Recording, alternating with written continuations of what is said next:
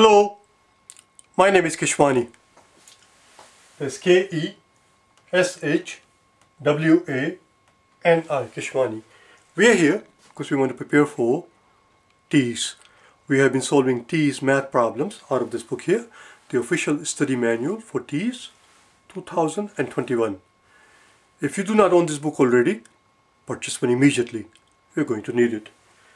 Today, we will continue the topic that we began yesterday, the topic of proportions. We did some practice problems yesterday that you will find on page number 168.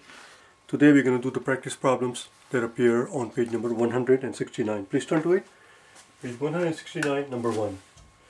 Before we get going, and before I forget it, if at the end of the video you find this helpful and you decide that you would like to work with me, that you would like to hire me as your tutor to get you ready for the exam, you can always get hold of me by sending me an email at keshwaniprep@icloud.com or by visiting my website keshwaniprep.com. Let's look at number 1. There are 5 problems there on the page. We are on number 1 on page number 169. It says that someone works 27 hours in 3 weeks. The question is, how many hours will they work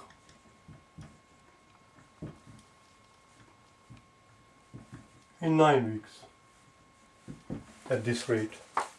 Well, let's take a look at it. We are told that they work 27 hours in 3 weeks. We're not interested in how many hours they work in 3 weeks. We want to know how many hours they will work in 9 weeks, which happens to be the multiple of 3. Just multiply both sides by 3, that's all. Multiply both sides by 3 and we'll have our answer. Here we will have our 9 weeks, and here we will know how many hours they work. 7 times 3 is 21, 1, carry 2, that's 6 and 2, there you go. They will work 81 hours in 9 weeks. They will work a grand total of 81 hours in 9 weeks. Let's take a look at number 2.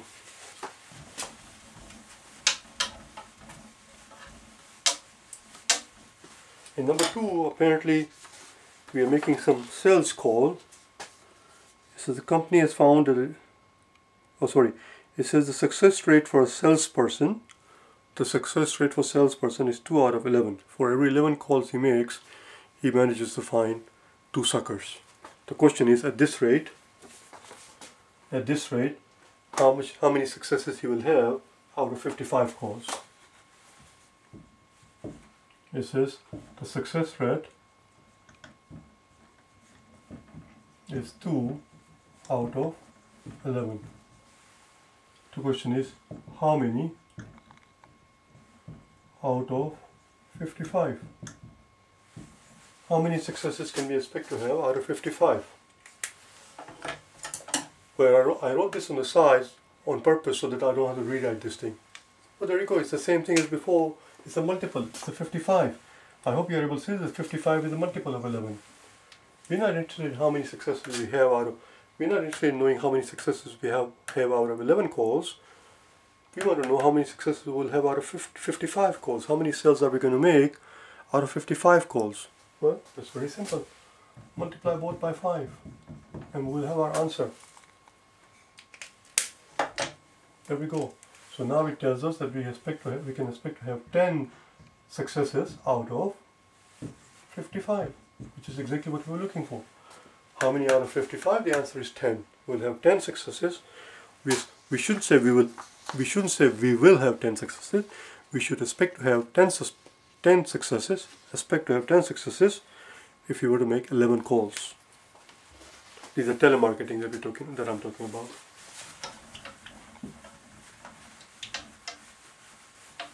And they are defining the success, as I said before, as finding a sucker. Number 3.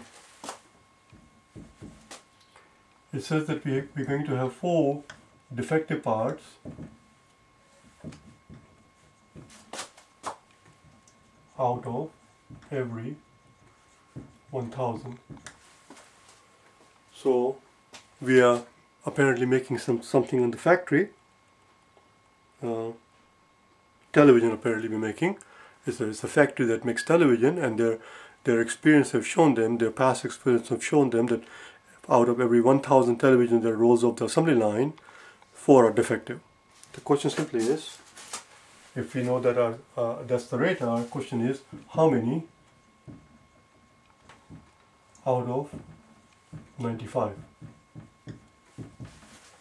Maybe that's how many they make in a day, maybe that's how many they make in a week or a month, whatever the period happens to be. They want to find out, for a run of 95,000 television that comes out of factory, how many can we expect to find defective, that the customer will have a problem with. So let's see. Again, the same thing.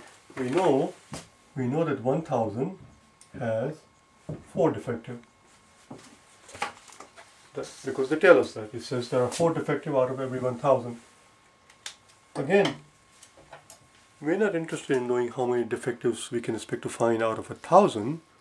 We want to find out how many defective television we can expect to find out of a batch of 95,000. It's very simple. Just multiply both sides by 95. And we will have our answer. So this tells us that out of a batch of 95,000 television that we produce, we can expect to have 95 times 4. And if you have trouble multiplying it like this, 95 times 4, just do it out on the side. But you shouldn't have to do this much. There's a quicker way. You know what 100 times 4 is? 100 times 4 is 400, obviously. We're not multiplying by 100, we are multiplying by 95, which is 5 less than 100. And 5 times 4 is 20. So if 100 times 4 had been 400, 95 times 4 should be 20 less than that, should be 380. Let's find out. 5 times 4 is 20, 2 carry 20, 0 carry 2, 9 4s are 36, and plus 2 is 38. There you go. The answer is 38. Out of every 95,000 television that rolls off the assembly line in this factory, we can expect to have about 380 defective ones. Let's do the next one. Number 4.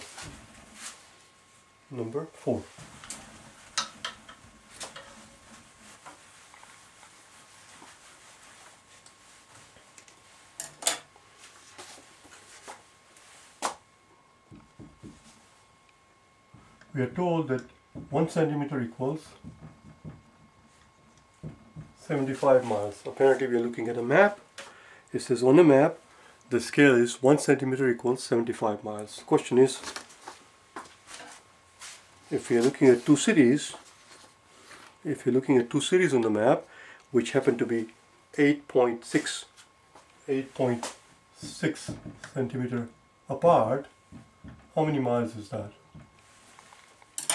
How many miles apart are they in reality, in actuality, if they appear to be 8.6 centimeter apart? I'm just turning my page because we did a problem very similar to this one yesterday. Very similar to this one yesterday. The very first one on page 168. We did that yesterday. It's always important that you watch this video in proper sequence. Do you understand? Just don't go all over the place. Be organized. Be systematic, be methodical, do you understand? And when I say be organized, I don't mean to have as much organization skill as a bunch of chickens running around the farm with their heads cut off. That is not the sort of organization we're looking for.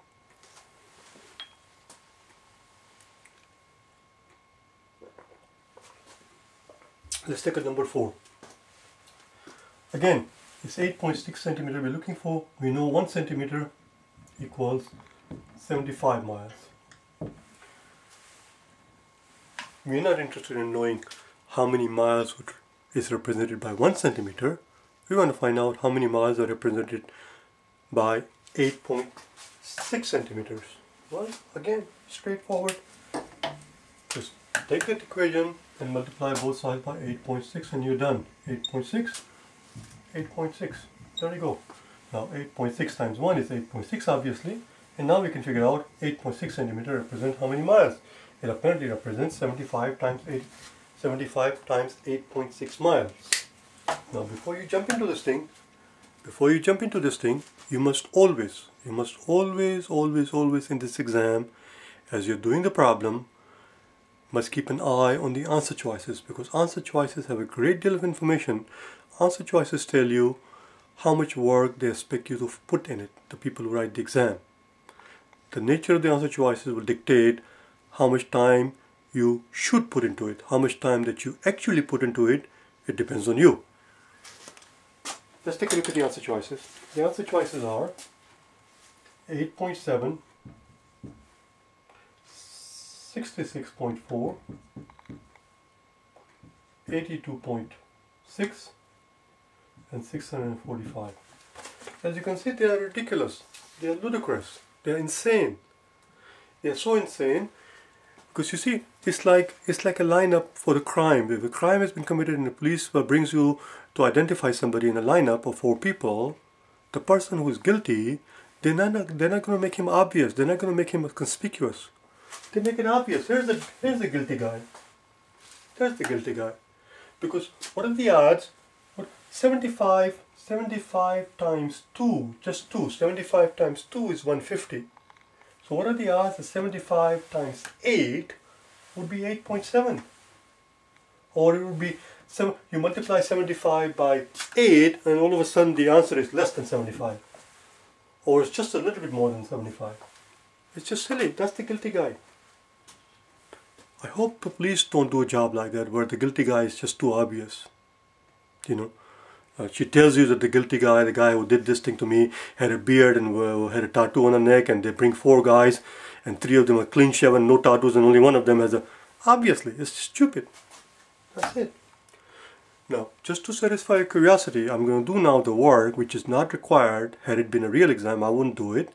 But just to satisfy your curiosity, we'll do the work to show you that this guy is indeed guilty.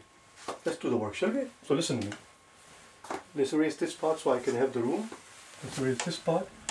We're trying to figure out 75 times 86.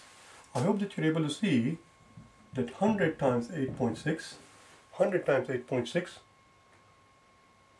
whatever that quantity is, if you were to take that 100 times 8.6, you just multiply by 2 digits, 1 and 2, it's going to be 860. 100 times 8.6, 260. So let's write down 860. Let's write down 860 here. And remember that 860 represents 100 times 8.6. Again, one more time, I'm just telling you, this is not insanity we should engage in during the real exam. Do you understand? Get all the insanity out of your system at home. So, if you take half of that, half of 800 is 400 and half of 60 is 30. And what do you suppose 430 represents? If 860 represents 100 times 8.6, 430 must represent 50 times 8.6 because it's half of it. Now if you take the half of that again, this is 215, half of 400 is 200, half of 30 is 15, and same thing here, 215. If 430 represents 50 8.6, 215 must represent 25 8.6. You see that? There you go. We have our 25 8.6. We have our 50 8.6, which means if we were to add these two numbers, this guy and that guy, we should have 75 8.6. I wonder what we will get when we add these two figures. I don't know about you, but the suspense is absolutely killing me. Let's find out, shall we? 430 and 215. Notice how miraculously the result here lines up with that one. That is a miracle. 5, 3 plus 1 is 4, and 4 plus 2 is 6. Oh my God, look at that. I'm getting goosebumps. That was number 4. There is one more. There is one more on that question number 5, which we're not going to do today because I ran out of room on my page and I didn't do number 5. So we'll do that tomorrow. Okay, we'll pick up from there, and then we'll also do a couple of extra problems, maybe 2 or 3 extra problems, just to get some more exercise for you out of TEAS 5. TEAS 5 book, I didn't bring it in this room, and when I walked in here I wasn't thinking, but TEAS 5 book, which I'll show you in the next video, which actually came out in 2012, and I realized it is more than 8 years old, But as I've explained to you several times, math is math. Math does not go out of fashion. So if you want to get some more practice, on my channel, you will find solution to every single problem that appeared in that book, TEAS 5. Just search for Keshwani. Always type in my name, Keshwani, TEAS 5, Day 1. That's where the series begins. As you can see, there are 80 videos in this series. And in that series of 80 videos, I solved every single problem that appears in TEAS 5 in 2012. Tomorrow when we meet, we'll do problem number 5 that is left over, and then perhaps we'll do a couple, 2 or 3 problems from the TEAS 5 just to get some more practice. Alright? If you want to get hold of me, you can always send me an email at keshwaniprep@icloud.com. Alright? Bye now.